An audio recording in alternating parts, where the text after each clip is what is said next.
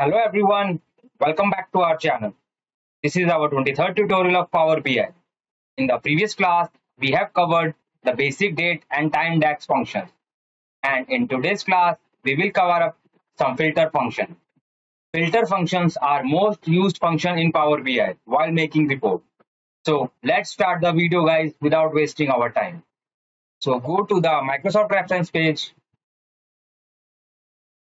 and we have discussed date and time functions in our previous video.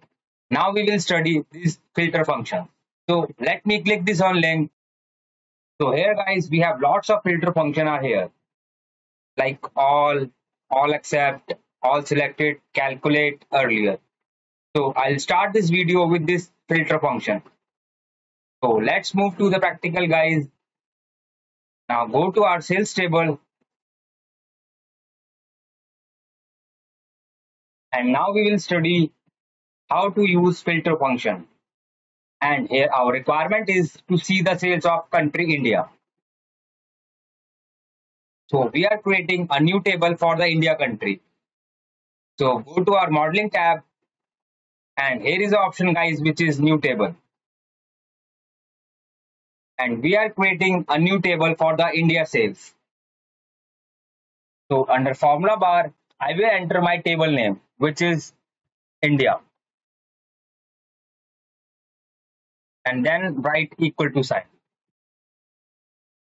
Now I'll write my filter function which is filter and bracket start.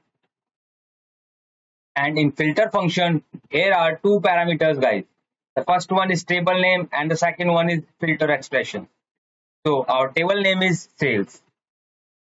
So I'll write here sales. Then press comma. In filter expression, we need to enter our column name from where we need to filter the data.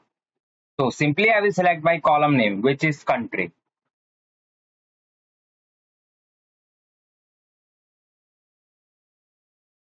And now we need to put equal to sign here guys. And inverted comma begins. And now I'll write by the country name which is India, because we are filtering our data on the basis of India. Now inverted comma close and close the bracket and then press enter. And now we guys can see our new table has added which is India. This table is displaying only India data. So in this way guys, you can apply more filter on more countries and more products. So I'll take one more example. Let's say we want to create a product table. So let me delete this country table first.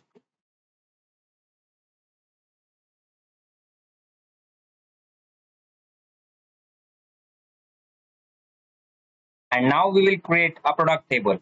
So again go to the modeling tab and click new table. And our naming convention is product. And we want to filter out the data only milk. Now I write my DAX function which is filter. Bracket start and the table name is sales, comma. And again we need to write filter expressions which is this time filter expression is our product name. So I'll write product here. Equal to and I'll start the inverted comma. And I'll write here milk. And close the bracket. So here we have a table of product and we can only display the milk sale. So I hope you guys are pretty much cleared about this filter function. So now we will take one more practical with different DAX function. So this time we will study about calculate function. Calculate basically means evaluate an expression in a modified filter context. So let's see the practical.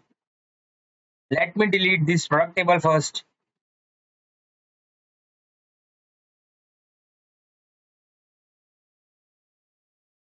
And now we will see the practical of calculate. let's say this time our requirement is to see the sales of country India. So we don't need to create a separate table here, guys, to see the sales of country India. So we can simply use this DAX function. We can see the sales of India country. So I'll take a new measure from here.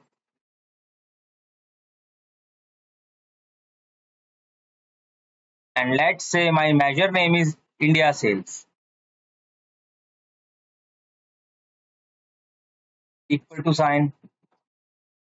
And I will write my DAX function here, which is calculate. And here are two parameters, guys, which is expressions and filter. And our expression is we want to sum of all India sales. So I'll write some function here. And the bracket start. And under sum function, we have one more parameter, which is column name. So our column name is sales.